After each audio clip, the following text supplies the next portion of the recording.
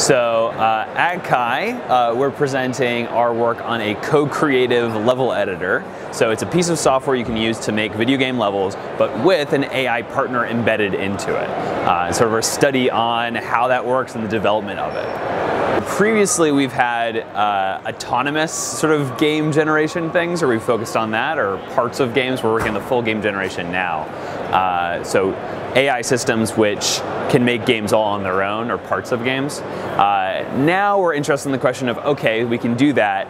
How do we actually get humans involved in this besides hitting a button? So how do we actually figure out how to meet humans where they are, how to figure out what their design goals are and help with those design goals. So we ran two studies. First one to really just give us a sense of how to do this initially with 84 novice game developers, and then our second one we ran with industry and indie game developers because we felt okay, this version of the tool, we think we have a good shot at it.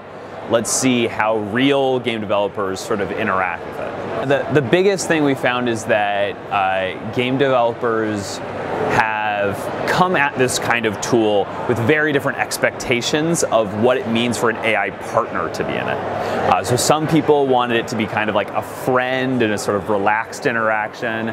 Some of them wanted it to be a student just sort of doing what they said. Some people wanted it to be a manager sort of telling them what to do. And some people wanted it to be sort of an even keel collaborator.